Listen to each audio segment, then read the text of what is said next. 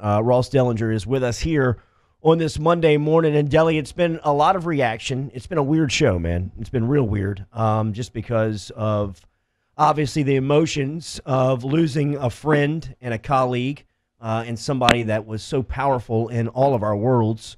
And then, of course, LSU going out there and setting records, going to the national championship for only the fifth time in program history. Good morning, man. How are you?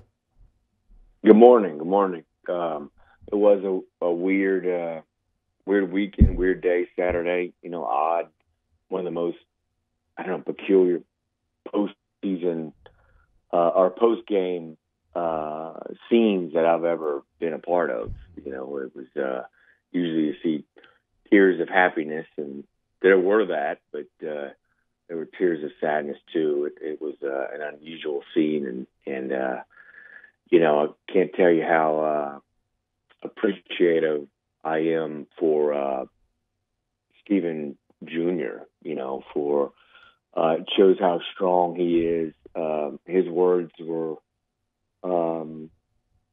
incredibly powerful, and that story has produced an outpouring that I've never seen, and I think it's just it tells you how powerful his words were. It had nothing to do with my words. I think it had everything to do with his. Yeah. Saturday, Steve Ensminger Sr., what do you make of what he did? Gosh, it was incredible. Walked up to his wife afterward and asked her, how he did it. And she asked a lot of people that, and no one knew. Everybody was giving me one of two answers: God or I don't know, basically. And they'd say only Slinger could do it, only Steve could do it. He's, as I wrote about in that story, he's and as you guys very, very well know, his reputation around LSU is one of toughness, hard work, and it didn't surprise me at all. I don't think it surprised anybody there that he was able to do what he did, and to find out from Stephen Jr. that Steve called his son, who was not just grieving, but in a medical situation in the hospital, he was grieving so much that Steve called him before he went out for warm-ups, and then called the football game is just something that a lot of people couldn't do. But Steve did it, and I think Steve Jr. wanted him to do it. Wanted his dad to do it.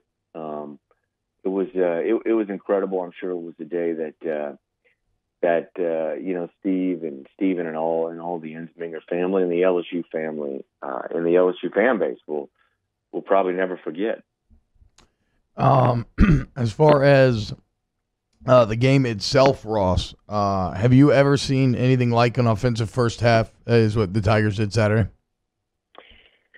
I mean, against A&M, I guess, was the only closest, but that was against A&M as opposed to against the number 4 seeded Oklahoma. So, no, it was incredible.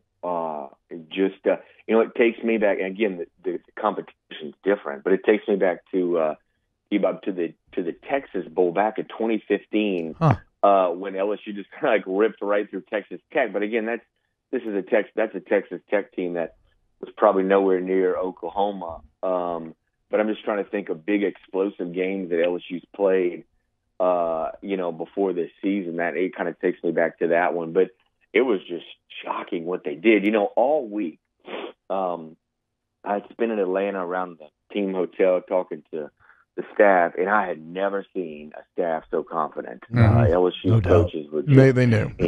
Incredibly confident. And in fact, one of the staff members told me, I thought it was a great quote. I asked him how he felt Saturday morning, and he was walking through, and he said, "Uncomfortably confident." I feel like they're about to. He was like, "I feel like we're about to beat this team by 100." Yeah. It felt like they could have too. One of the coaches, I think I tweeted this out during the game, is thought that Oklahoma, watching film and stuff all week last week, had thought that Oklahoma was the fifth best team that they had played, that they would have played, this season behind Alabama, Georgia, Auburn, and Florida. And I think you might after the game you might lump in Texas A&M too. Maybe Texas. I mean, it was shocking, and I know Oklahoma's playing without the leading pass rusher and their safety, but man, I don't know if they're going to really make much of a difference in a 40-point game. Yeah, it's wild. And the thing, what's crazy, Ross, is saying they're the fifth best team in the schedule isn't actually that much of a slight to Oklahoma. I mean, look at the names that you just reeled off. When it's all said and done, Ross, after this national championship, LSU will have played 7 top 10 matchups in 15 games. I mean, where does this team rank? Like all time, potentially. Well, I mean, look at the offense. I think I saw some of the stuff from Todd Police, LSU stat kind of guru, last night. I need to go through his timeline, and I would advise everybody to do the same. He was tweeting out. He was on fire Saturday. Yeah, offensive marks on Saturday and yesterday. It was incredible. I mean, LSU's heading. I mean, they're potentially going to be the highest. I believe basically the best offense in college football history as far as some of their numbers, their yards per game, especially. It's or at least passing. I mean, it's incredible. And I think they've. There was an argument I saw kind of on LSU Twitter yesterday about who's the best team, 03, 11 in this year. Gosh, I know 11 played an incredible schedule. 03 had a loss on their schedule. I can't imagine it's not this team. It's this year. Yeah, I mean, it's number 9, man. Incredible. It's number 9. Well, and here's where I want to go next, Ross. It's not just, but it is number 9, but it's also not just the offense. You got to remember, this is a defense that while they maybe struggled at times, they got 3 first-rounders in that secondary. Like and then Kerry Vincent, the guy who is the first rounder, second in the SEC in picks now. And what a highlight. With 4. And that pick was great. So that's where I wanted to go, Ross. The current state of this LSU defense, and how do you think that LSU defense early on here matches up with Clemson? Yeah. That was a heck. In fact, the last 30 games that Dave Ray and his unit has played have been really, really impressive. Yeah. I think they've allowed like 40 something, maybe 40 points or something in their last 30 after giving up, 3 or 4 times, giving up 30 plus points this season. So clearly they've come a long way. We talked to Dave about that over in Atlanta, just how far that they've come as a unit, that defense. And clearly, they've come a long way, and they're playing really well. As far as Clemson, they'll have the work cut out for them, right? I mean, they've got Clemson's got a trio of receivers and a quarterback that is gonna, I think this year probably rival in the same group, at least, with the LSU and the Alabama. LSU, Alabama, and Clemson kind of had that group of quarterback and trio of receivers that had a head and shoulders above anybody else. So they're going to get certainly a test, but there's a reason LSU came out favored. I think it's 4 or 5 points favored. I do think LSU's the better team, and they're going to be playing in front of basically probably a home crowd. I'd imagine it'll be a 70-30 or so split, even though those Clemson fans, they travel pretty good, and they're right there, near Atlanta. But it should be a fun one, and LSU plays its best, it'll win. Delly, Happy New Year! Great work over the weekend.